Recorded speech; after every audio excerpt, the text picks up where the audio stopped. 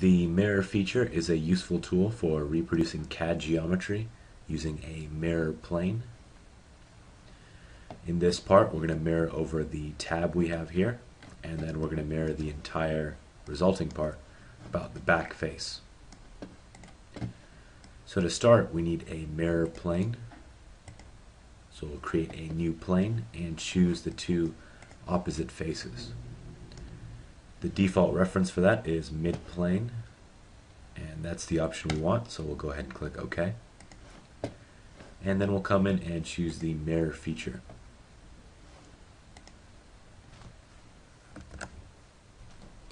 Then we'll choose the plane in the center there as the mirror plane. And for the features to mirror, we're going to select out Boss Extrude 2 and Cut Extrude 1. And then click OK.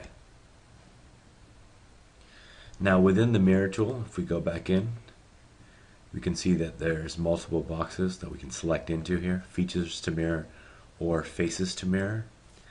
And if you create a new mirror feature, there's also an option for bodies to mirror.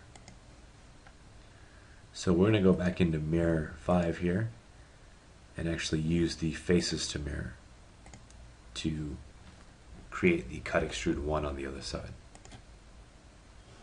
So we'll go ahead and select out that face, and we can see that in the full preview it populates on the other side, so it looks like it'll work there. And that option is the faces to mirror.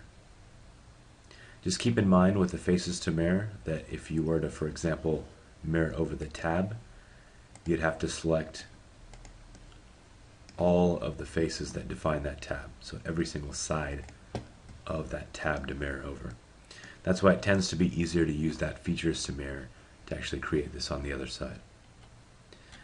The next thing we'll do is mirror this part over the back face. We'll go ahead and choose the face here as the mirror plane.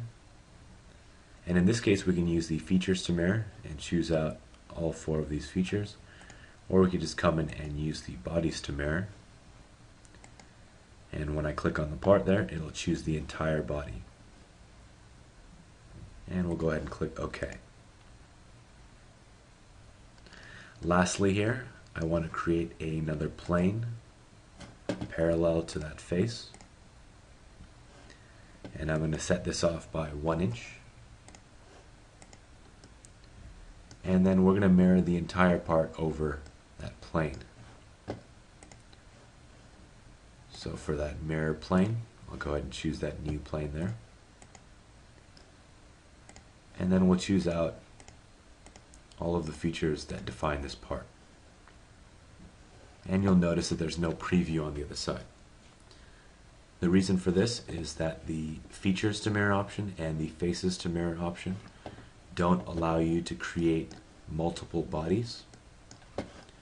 To do that, we'll go ahead and delete out all the features to mirror and just choose the body. And we'll have to uncheck the merge solids option as they're 2 disjointed bodies. And there we have our completed mirror.